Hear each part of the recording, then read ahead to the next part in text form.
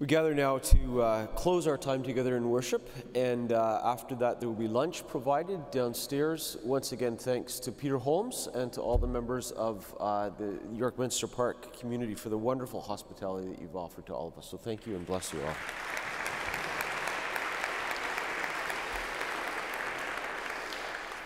Our worship today will be led by Meg, and she has asked us also to include a beautiful, beautiful poem that will sort of lead us into the singing of one of the hymns. When I read it, when she sent it to me, I was quite moved by it, and I'm sure that you will be as well. We'll also be helped in the leadership of this worship by Indra Narayansing, who is an elder at St. Andrew's Church, but also a lay preacher at her other home and on the island of Trinidad. So it's wonderful to have her with us. And Andy Klumpus is a great, great friend and participant in the community at St. Andrew's. And I believe it's true. Did you help with breakfast this morning before you got here? Okay. Andy often helps with the Tuesday morning breakfast at St. Andrew's, and it's not entirely a secret. He is pondering a call to ministry, and I thank all of you over the last couple of days for not entirely disabusing him of that notion. How very good and pleasant it is when kindred live together in unity. It is like the precious oil on the head, running down upon the beard of Aaron. It is like the dew of Hermon, which falls on the mountains of Zion, for there the Lord ordained his blessing, life forevermore. Let us worship God. Let us pray.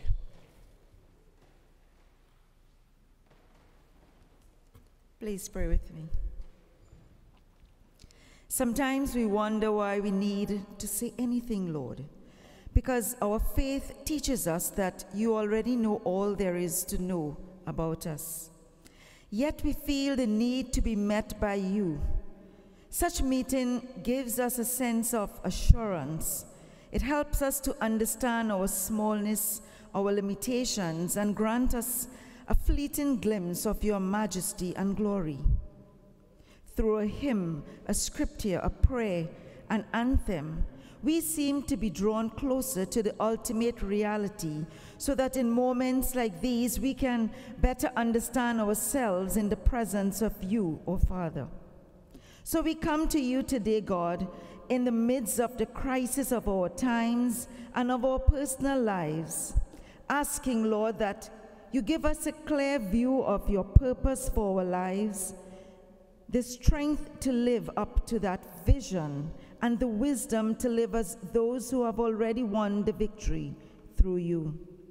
We need to be here today, O Heavenly Father, for it is only in your presence can we find our way and not stumble in the dark. Let the light come upon us even now as we pray in Jesus' name. Amen.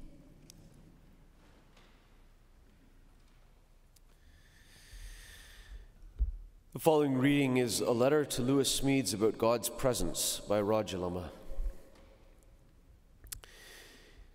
I have to look in cracks and crevices. Don't tell me how God's mercy is as wide as the ocean, as deep as the sea. I already believe it. But that infinite prospect gets farther away the more we mouth it. I thank you for lamenting his absences from marriages going mad, from the deaths of your son and mine, from the inescapable terrors of history, Treblinka, Vietnam, September the 11th. It's hard to celebrate his invisible presence in the sacrament while seeing his visible absence from the world. This must be why mystics and poets record the slender incursions of splintered light, echoes, fragments, odd words and phrases like flashes through darkened hallways. These stabs remind me that the proud and portly old church is really only that cut green slip grafted into a tiny nick that merciful God himself slit into the stem of his chosen Judah. The thin and tenuous thread we hang by, so astonishing, is the metaphor I need at the shoreline of all those immeasurable oceans of love. Let's rise and sing to God's praise, immortal, invisible, God only wise, number 676.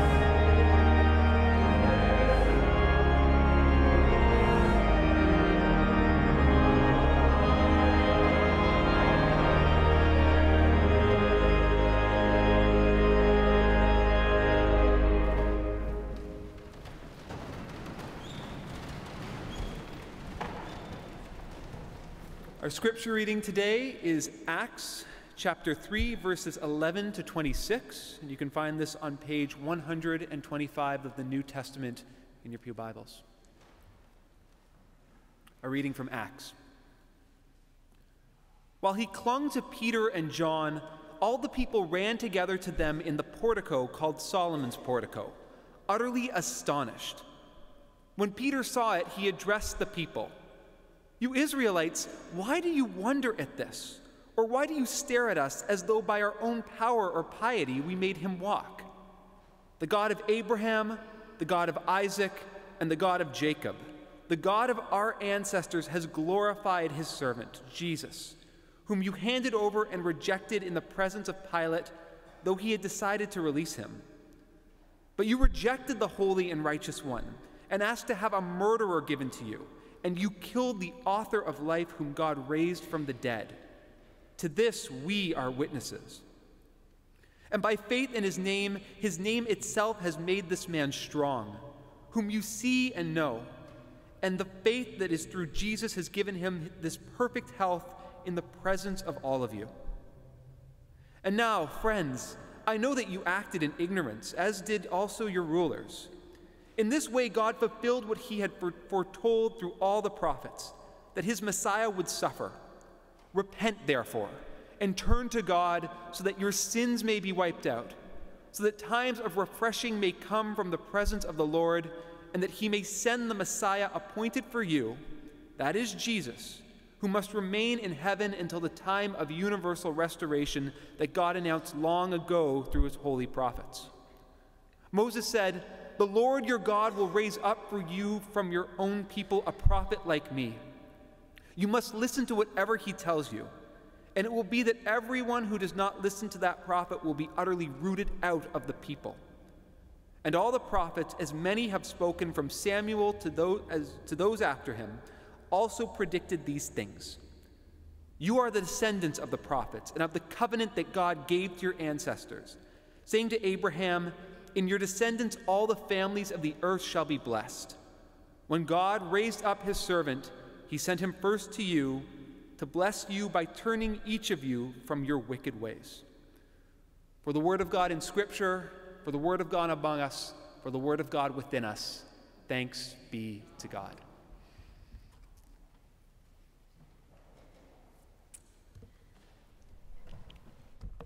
Indra and Andrew are going to help me pass out something. So instead of putting something into the offering basket, please take one out as it's passed through the pews.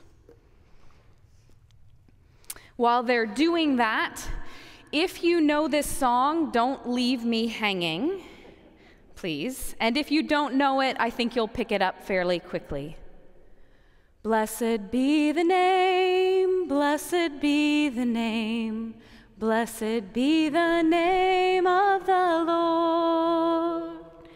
Blessed be the name, blessed be the name, blessed be the name of the Lord. Blessed be the name. But what name? One of the quirks in the book of Acts is the way that they haven't figured out yet what the name is exactly. Blessed be which name? In verse 13, Peter uses the name Servant Jesus. And then in verse 14, Peter tries out Holy and Righteous One. In verse 15, Peter hearkens back to Jesus' own self-designation, "I am the resurrection and the life," to refer to Jesus as the author of life, whom God raised from the dead.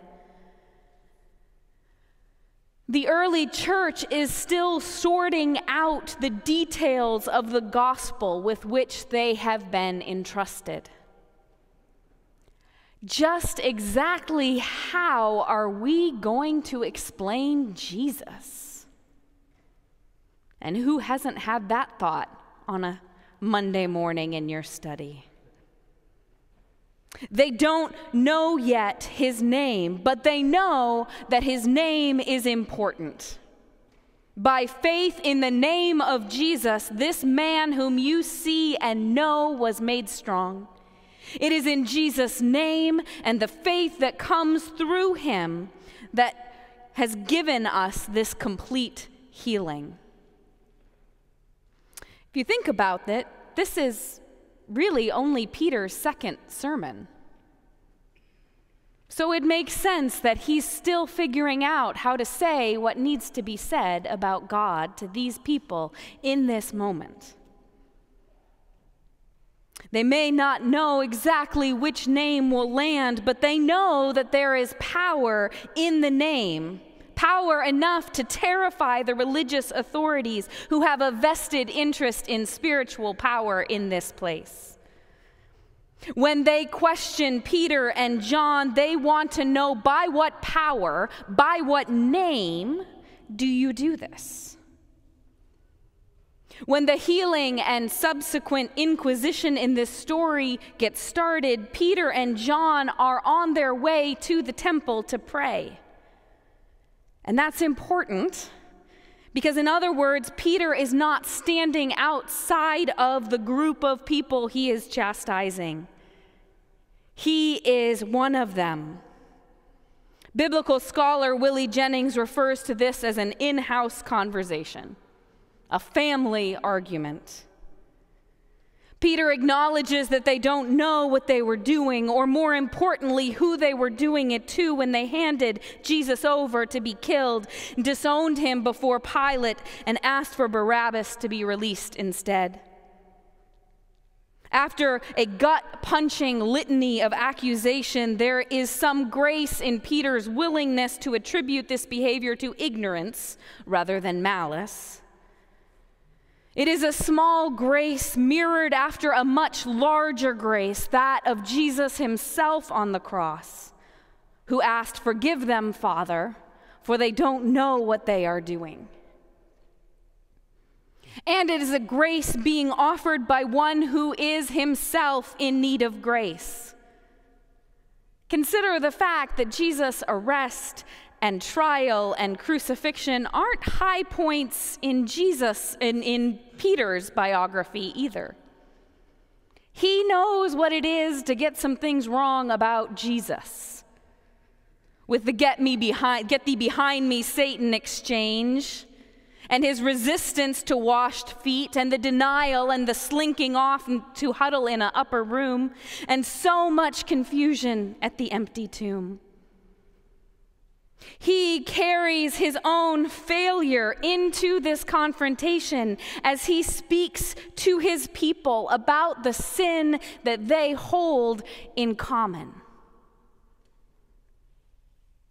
It's what we preachers do every Sunday when we dare to ascend the pulpit, carrying the failures of our week with us, that burst of impatience in staff meeting, the disappointment about that call that didn't come through, the discouragement about the state of the world or the state of our lives. We climb into our pulpits not to lambast them for everything they've gotten wrong, no matter how bad the vestry meeting was, or how little they want to actually make the changes necessary to keep the church from dying on your watch.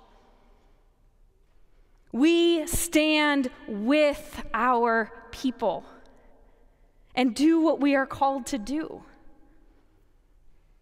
First, we speak about the sin we hold in common. This is white people talking to white people about how all lives matter doesn't cut it when Black and Indigenous lives are on the line. And it's Christians talking to Christians about the social, political, and economic allegiances that undermine our witness to the gospel of Jesus Christ. In-house conversations. Faithfulness in the form of family arguments. And at a more intimate level, it's what we pastors dare to do each week as we step into hospital rooms or homes or sit by the bedsides of those that we are called to love. It is the work of figuring out how to name Jesus in this moment, in response to this need, this aching grief, or this joyful milestone. Does it still take our breath away that this is what we get to be called to do? Called to pay attention to the particular and peculiar presence of God in any given moment. Helping God's people to know Jesus in all of the familiar and unfamiliar places of their lives. We ask ourselves, what is this person waiting for the triune God to do? What facet of redemption is it that they need? What salvation joy is theirs? As pastors, we are vocationally trained and attuned to the work of naming Jesus in the lives of others. And in this text, Peter is thinking like a pastor. Peter embeds the story of Jesus in the history of the people he's speaking to. He gives them a way to find Jesus and name him in their context. The God of Abraham, Isaac, and Jacob, the God of our ancestors. And this is, in fact, how God identifies God's presence to Moses, speaking from the burning bush in Exodus 3. So that when the people on Solomon's portico hear the God of Abraham, Isaac, and Jacob, their ears perk up because they know that story, and they know that name, and they know that God. And then, adds Peter, Jesus is the incarnation of God's covenant faithfulness. The same faithfulness that called Abraham to a new land, that sustained Abraham as he waited for an heir, that same faithfulness is embodied in Jesus. Peter adds, this is how God fulfilled what he had foretold through the prophets, saying that his Christ would suffer. And after embedding the story of Jesus in the history of the people that he is speaking to, Peter turns their attention from the past to the future. Jesus is now the promise of something new and something yet to come. Jesus is in heaven now, but he is coming again. And when he does, God will restore everything as he promised long ago. Acts of healing and restoration, like the man made to walk again on the temple steps, are the beginnings and the foretastes and the hints of a new kingdom to come. A complete and total restoration. The creation will no longer groan under the floodwaters or break open along fault lines. People will be restored to one another and to God. There will be no wars between nations or petty disagreements among family members. There is a day coming when everything will be restored. With this sermon, Peter sets a pattern that will flow through the rest of the book of Acts and in our better moments, the trajectory of Christian history. A pattern in which followers of Jesus Christ are always looking for and finding ways to set the story of Jesus inside the stories of individuals and of cultures and of moments.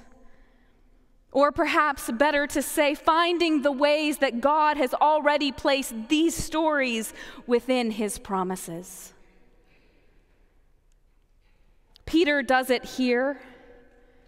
The apostle Philip will find himself in the company of an Ethiopian royal official, and he'll ask if he can help the man understand what he is reading from the book of Isaiah.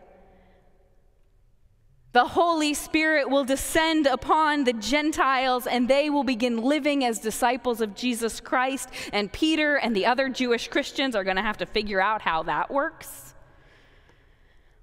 Paul will eventually show up in Athens, complimenting the residents on their religious devotion, commenting on their altar to an unknown God, and quoting the Athenians' own poets. Paul will offer the story of Jesus that is already embedded in the culture of Gentile Athens. And so, friends,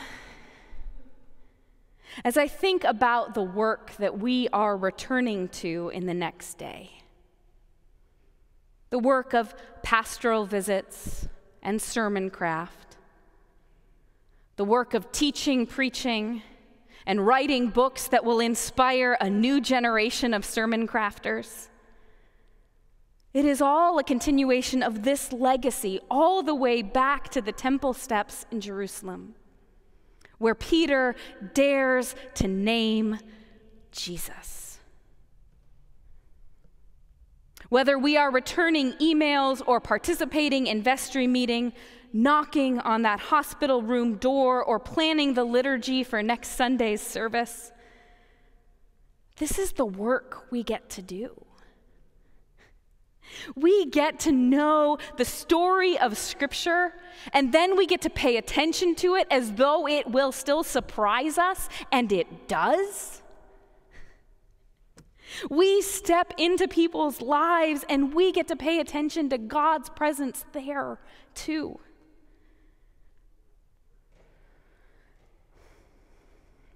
But as we go back to the work of paying attention to naming God at work in the lives of others,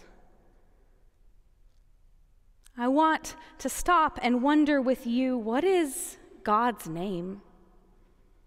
What is God's attribute or action for you? What is it you are waiting for the triune God to do? What facet of redemption do you need?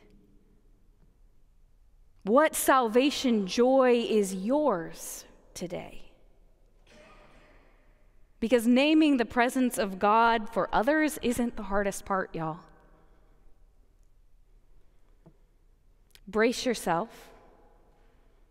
Because we are real live human beings,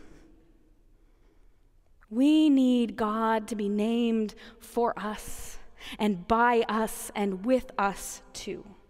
And that is so much harder.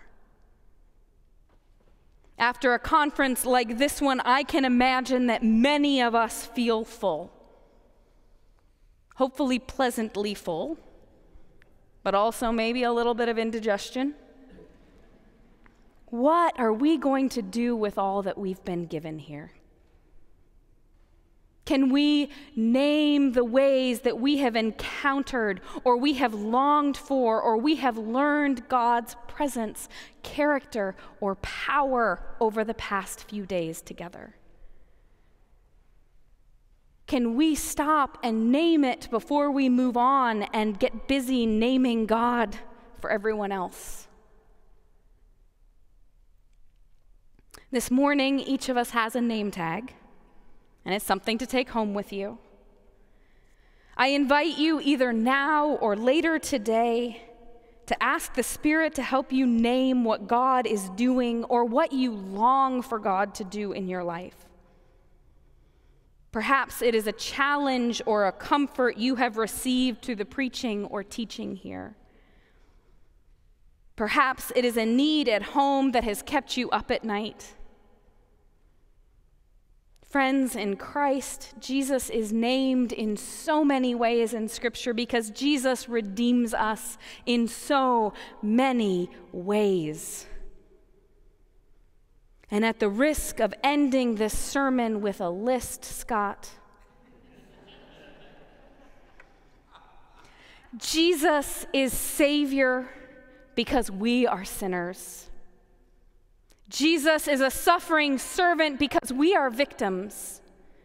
Jesus is Messiah because he fulfills old promises. Jesus is King because he is the new promise foretold. Jesus is life because we are scared to death of death.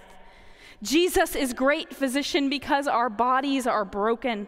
Jesus is bread of life because we are hungry. Jesus is Lord because we've got to obey somebody. Jesus is wonderful counselor because we've all got issues.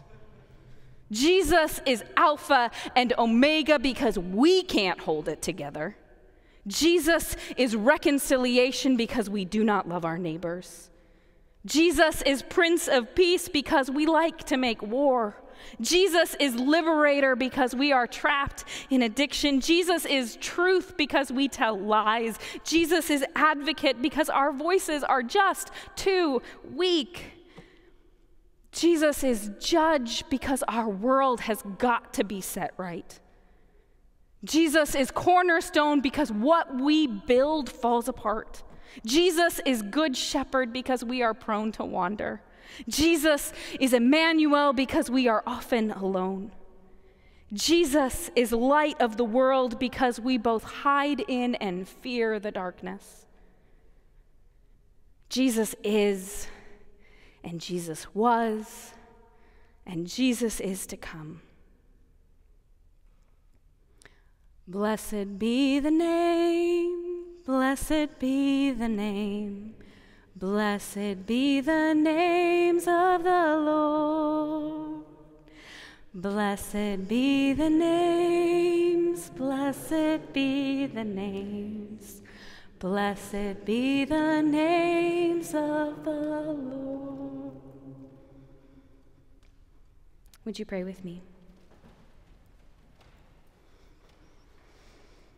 God who loves us, there has been something so holy and healing about being with colleagues over the past 2 days.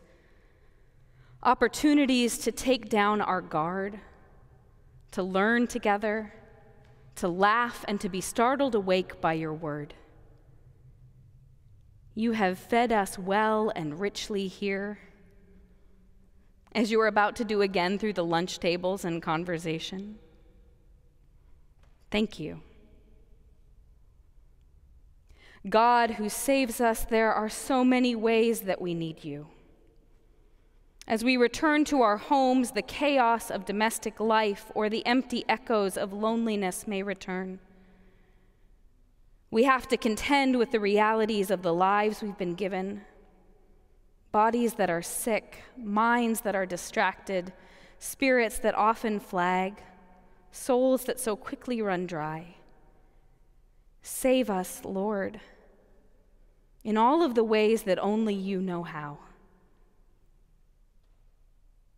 God who sends us, we offer the work of our hands to you, the precious privilege of the pulpit, the sacred trust of pastoral care, the challenging work of leading your people where they may not want to go. Guide us, keep us, corral us, free us. And God, would you be with us until we meet again? In the name of the triune God, Father, Son, and Holy Spirit, we pray. Amen. Friends, I invite you to stand as we sing hymn 480, God Be With You, till we meet again. Hymn 480.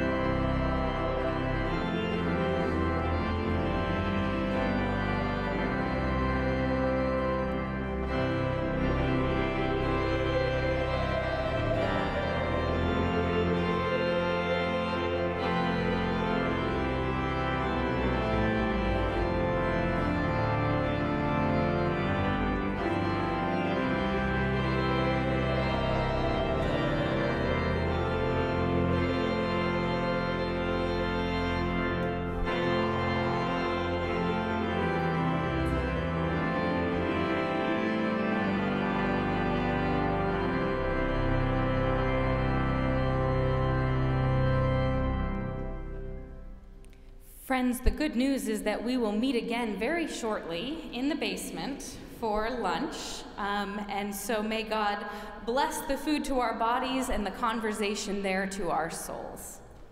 And after that, as we go back out into the world to see and name God's work among us, God goes before you to guide you. God goes beneath you to hold you up. God is behind you to protect you and above you to watch over you, and God is always right beside you to be your friend. Do not be afraid. The blessing of Almighty God, Father, Son, and Holy Spirit is with us now and forever. Amen.